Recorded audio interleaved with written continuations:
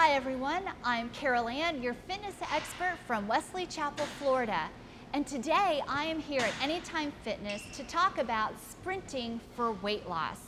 The materials you will need are an open space, running shoes, and lots of water.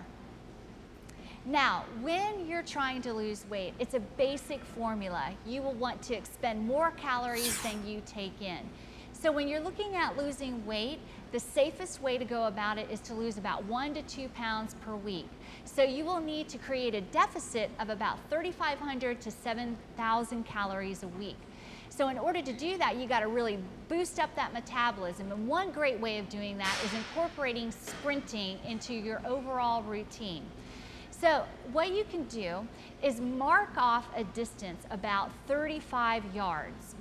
And what you will do is start at your starting point and sprint as fast as you can for that 35-yard distance.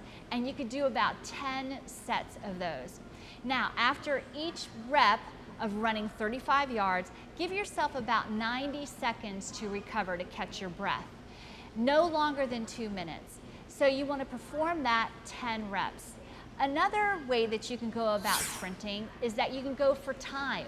So if you have a treadmill, you can hop on the treadmill and you can sprint as fast as you can for 30 seconds and then take it to a light jog for 30 seconds. Sprint as fast as you can for 30 seconds and then a light jog for 30 seconds.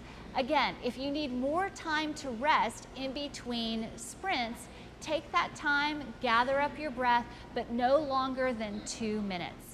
So you can perform sprints on a treadmill, 10 sets of those. And again, remember, it's all about how many calories you're expending than you're taking in. And sprinting is a great way to boost the number of calories you're going to burn in one given moment. I'm CarolAnn, your fitness expert from Wesley Chapel, Florida, and that is how you're going to sprint and lose weight.